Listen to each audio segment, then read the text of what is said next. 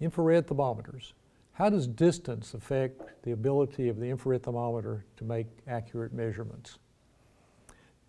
The Fluke 62 Max and the 62 Max Plus are handheld IR thermometers.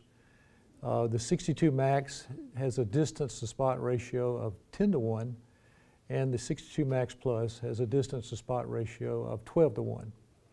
So how does that ratio affect its ability to make a measurement of a temperature of a surface from a distance? Distance to spot ratio is used to express the ability of an infrared thermometer to measure temperature of a surface from a distance.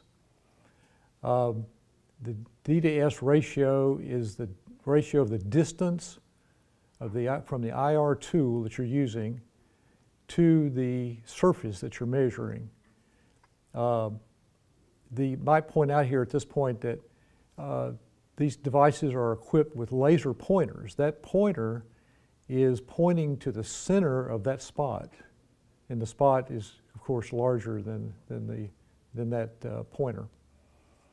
For example, if we had a device with a 10:1 distance to spot size ratio, and we were 10 feet from the target, we would take that 10 feet, divide it by the 10:1 ratio, and that would give us a 1-foot diameter circle. So the laser would be pointed at the center of this 1-foot diameter circle, and the IR thermometer would be measuring the average temperature of that 1-foot diameter circle.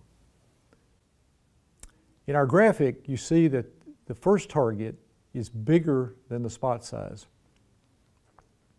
which is the preferable situation. The measurement area is contained completely on the target.